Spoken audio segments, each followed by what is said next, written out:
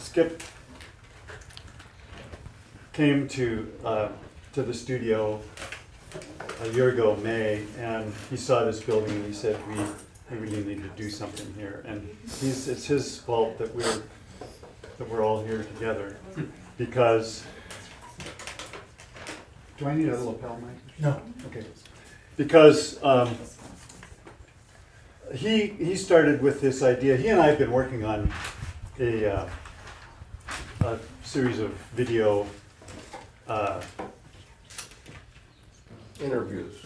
interviews, and then it turned into a coronavirus check-in for anybody who just was feeling stressed about what's going on.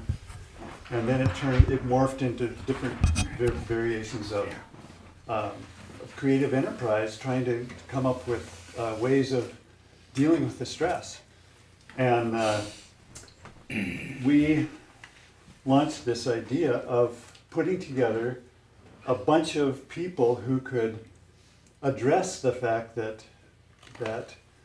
all of these crises are coming together at the same time, and we as individuals have very few tools to deal with these global crises. And so we thought the first place to start is to send everybody to the end of the earth, which is Montana. And that's not quite true. This isn't quite the end of the earth, but I swear you can see it from the windows upstairs. Montana is a strange mix of modern and the primitive. And so I think it's a good place to start. For example, there was a guy recently who was in his cabin and was eaten by a grizzly bear inside his cabin. Wow. Yeah, it's a terrible story. What happened was a grizzly bear burst down the front door, stood up and said, "Okay, Alexa, where is he?" Behind the couch, on the left. Oh no.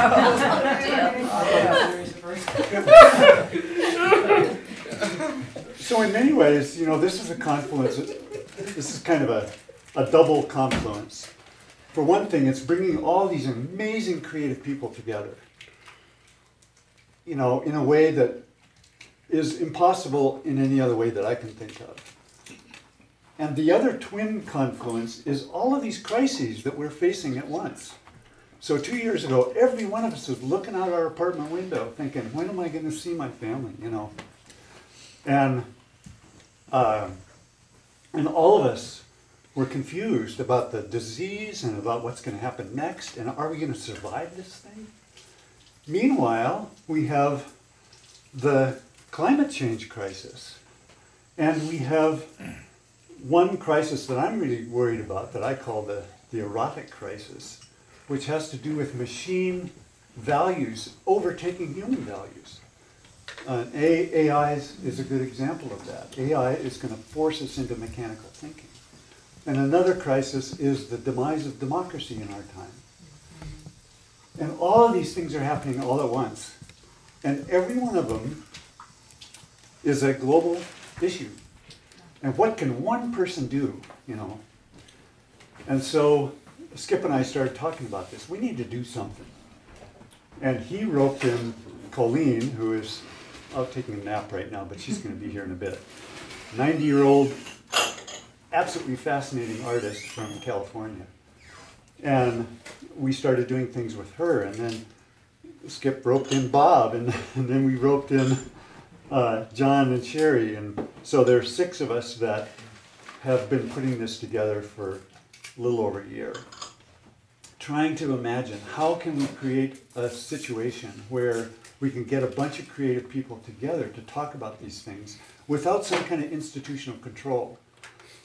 So we didn't want to be, sponsored by a university or a church or we just wanted people to be able to get together and talk. The one thing that we have in common is that all of us are really into depth psychology. And it seems to me that depth psychology is based on the understanding of Carl Jung, the founding psychologist, who's really the first guy I can think of who opened the hood of the human psyche and was able to point out what these different elements are. And as I was mentioning earlier, the sculpture out here is about a model of the unconscious. And that's the only reason I could do that is because Jung said, well, here's this part, and here's this part, and when this goes wrong, here's what you need to do is fiddle with this thing over here. And, you know, I can't say this for the rest of the presenters, but I am a devout Christian. And it's been really important to me to take my Christianity and meld it into my Jungian understanding of the depth psychology. They perfectly match. And it seems that religion asks the question why, and psychology kind of asks the question how. What we're hoping to do is to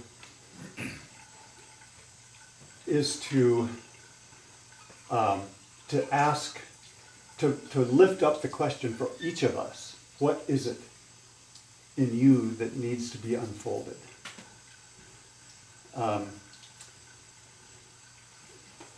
Last week I was at a fast food restaurant, and there was this guy sitting there about to bite into a burger.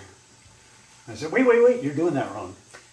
Here in Montana, we eat from the east toward the west, following the path of the sun. And he gave me the finger. I said, look, I'm just trying to help you out. You know, get in with the locals. And he called over the manager. The manager said, you leave our customers alone. And I explained to him, shut up. And, you know, one of them held me down, the other pounded on me. Which is why my face looks like this. But my memory's a little foggy, so I don't know if it exactly happened like that. But aren't we all trying to do good in the world?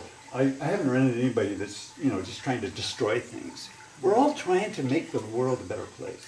And yet we have these, we find it impossible to like make reconciliation with our enemies, to be able to talk in the same language to, for instance, conspiracy theorists. And this is a problem for all of us. And one of the things that we can do is work together to come up with ideas for how to proceed, how to move forward. We are moving into this new world. Colleen was talking about a new language. What Carl Jung revealed to us is that we need a new kind of attitude toward religion. We can feel this happening in all of our lives. We can feel the great changes. And the question is, are we going to drag our old prejudices into this world? Are we just going to try to go back to normal, you know, after COVID? Or are we going to try to come up with something new? And it seems to us that the mud is all stirred up now.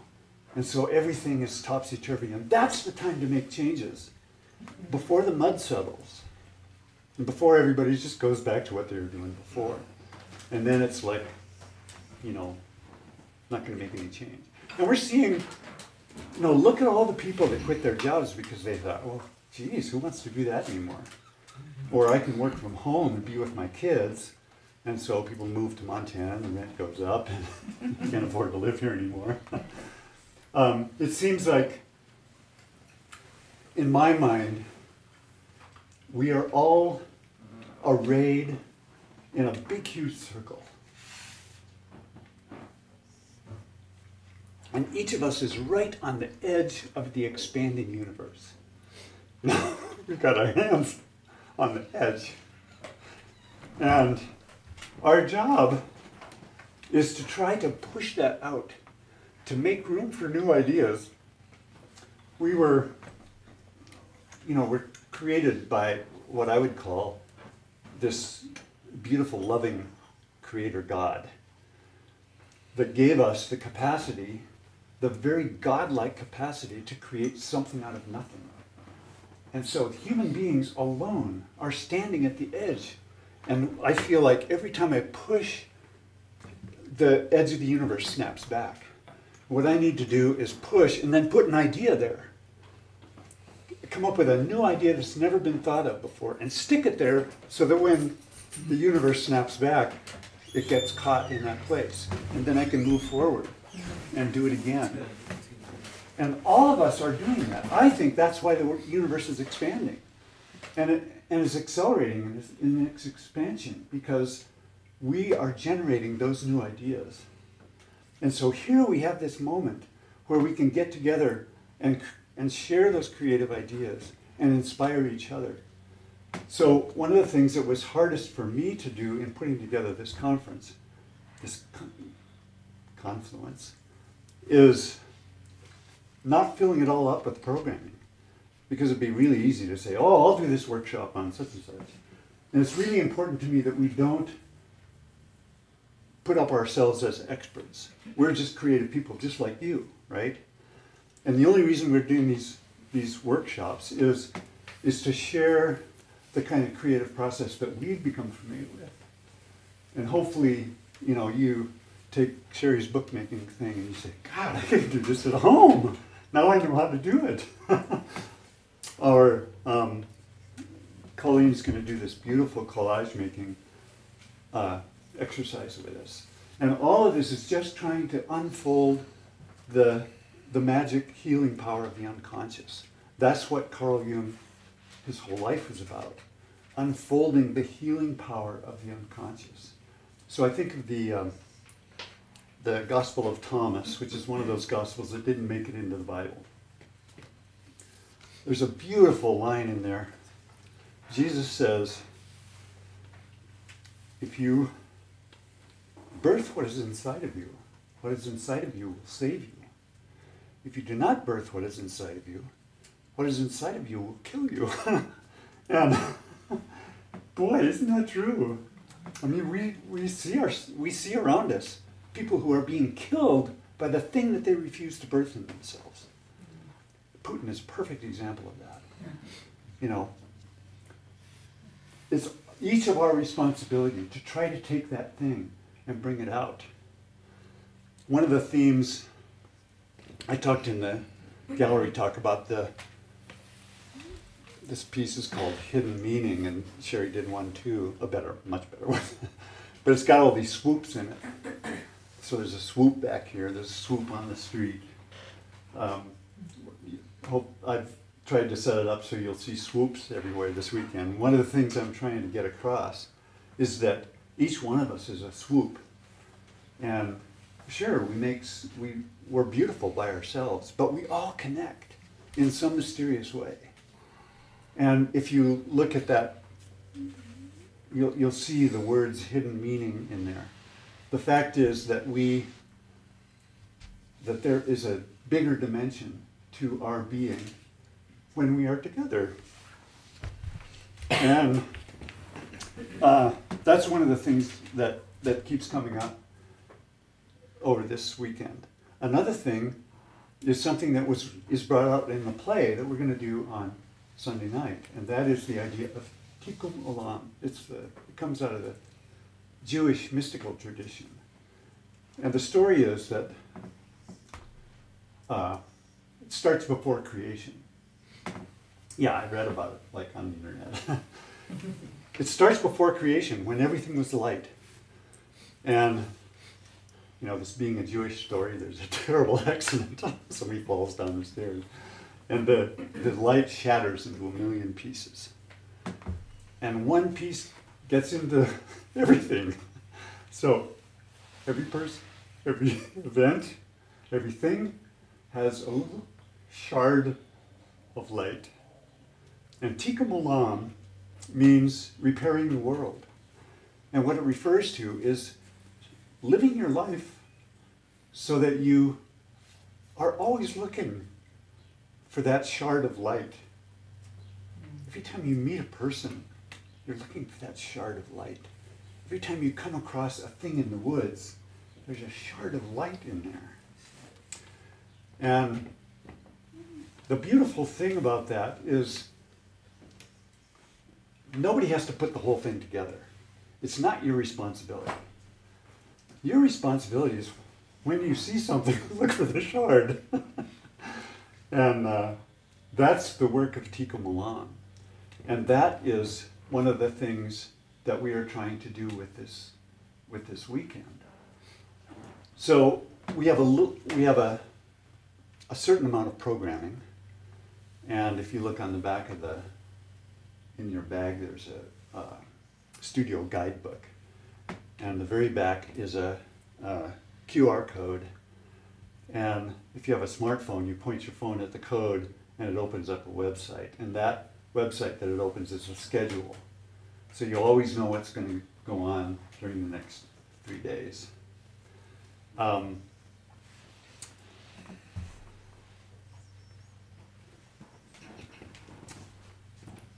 I was getting somewhere with that point. Anyway, Another swoop. Another swoop. You know, it's important for us not to just fill up the time with programming, which would be easy to do. We want to leave a lot of open spaces, and we want to leave a lot of time for interaction between you guys. So like most of the meals, we're going to go out to restaurants like 6 or 8 at a time, and those 6 or 8 people get to have this really intimate moment. And you'll do that with everybody. So hopefully each one of us will develop a relationship with each other person. And because this is almost all of it is available on the internet, you know, the whole world is watching. And it was important for us one of the ideas was to make it a big conference with 300 people. But we decided pretty early on not to do that. We want to preserve this intimacy because this is where the juice is, you know. The emotional connection between these people is really powerful. And people looking from the outside on the internet can witness that and feel the emotion. And you know, you can't do that with 500 people, but you can do it with 30 people and 500 people in a circle on the outside, because each one of those has a connection with us. So that's the model for what we're trying to do. And our hope is, of course, to do this once a year in different parts of the country.